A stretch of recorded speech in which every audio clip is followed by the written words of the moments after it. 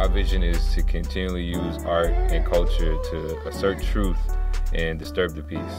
My vision of justice is to end the incarceration of all women and girls. My vision of justice is community-driven.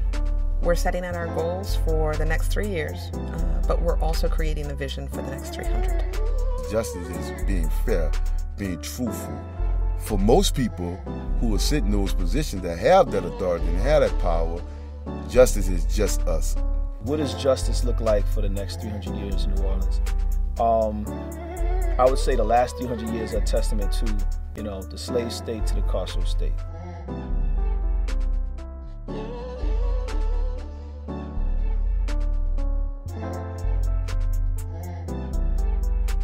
I think, justice as it applies to the criminalization of folks in our society is antiquated.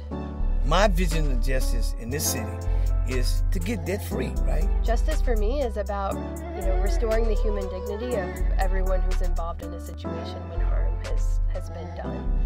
The vision for justice in New Orleans for the next 300 years would be a New Orleans without guns. If I reimagined or I thought about what the criminal justice system, and especially in New Orleans, should look like, it would be grace showing up at every stage. If you're not leading with compassion, if you're not recognizing that you're serving them, then you're doing them a disservice. My vision for justice is that we will have liberation in my lifetime. Yeah. This freedom, I cherish it. Cherish it like a child cherish their parents.